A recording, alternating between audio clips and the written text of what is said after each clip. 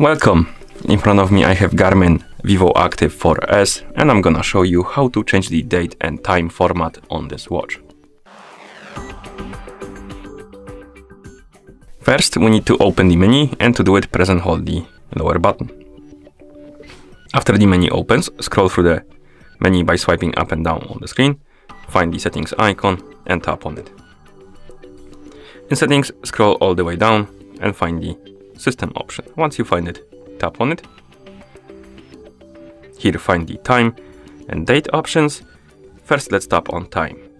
And here we have the time format. To change it, tap on time format and select 12 hours or 24 hours.